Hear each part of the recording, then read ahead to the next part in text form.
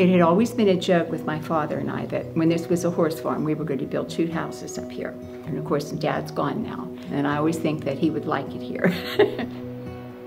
I grew up in an old farmhouse, which had a lot of space and a lot of high ceilings. So when they said I could have a high ceiling, that made me very happy. I didn't realize I missed the light until I got to this house. The windows and the light. I wanted to see the sunrise every day. That was important to me. They had a lot of options. I mean, tons and tons of options. And I went very basic, but the customization was easy, you know, because they just said, we'll just switch it. It was no big deal. You pick your flooring, you pick your cabinets, you pick everything. Everybody's with a specialist. You know, that was great. I loved that because I had never built a house before, so that was really, really good for me.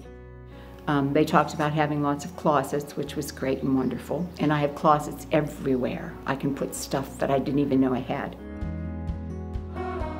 They recommended things like how to rearrange some things for traffic so that it would be easy walking, like carrying groceries. That was a good recommendation.